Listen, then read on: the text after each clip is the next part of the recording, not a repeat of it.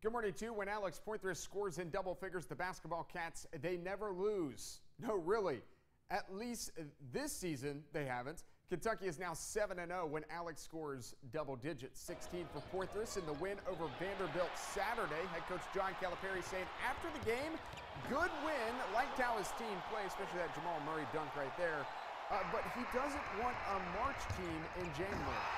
He just wants a steady growth. You don't want a team that reached its peak in November, because then they don't get no better.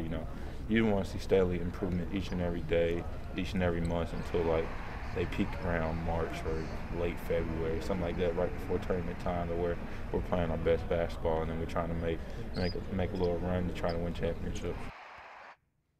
Cameron Justice back inside the building he played in for 4 straight boys Sweet 16s on Saturday. The freshman did not have a good day, though. Played just 7 minutes against Kentucky. That's 5 minutes below his average playing time. As soon as he checked into the game, he picked up a quick offensive foul, shoving Ulis out of the way. He finished 0 for 3 from the field, and Cam told me afterwards, the locker room, it was quiet, but they'll be okay. Just keep our heads up. It's tough to play on the road, especially to come to a place like this. And we didn't play well. They played really well, and we just got to move on to the next one. Morehead State, Jacksonville State. They played Sunday because hashtag weather probs. Early on, Eric Durham. That's a splash ball. Greg Tucker. That's a splash ball. Gamecocks up by 20. He had a game-high 24. But the Eagles, they make a run. Malik Maitland. That's an NBA three. He had 11 points. And then Xavier Moon. Little mid-range pull-up. The guard finishing with the team-high 22. Brent Arrington now gives it up to Anthony Alici on the fast break. That's 1, 2, and 3 the hard way.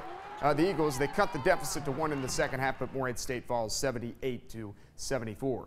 In case you missed it, a big Saturday night for the basketball Cats in the NBA. Let's start out in Sacktown on the West Coast with Boogie. DeMarcus Cousins, he was cooking against the Pacers, goes for 48 points in a win over Indiana. That's a career high for Boogie. The Sacramento Kings have won now 5 in a row. Cousins, 48, ties the Sacramento era record for most points in a regulation game. Kevin Martin also went for 48 against the T-Wolves in March 2008. Meanwhile, Archie Goodwin did this. Here's Goodwin with 3.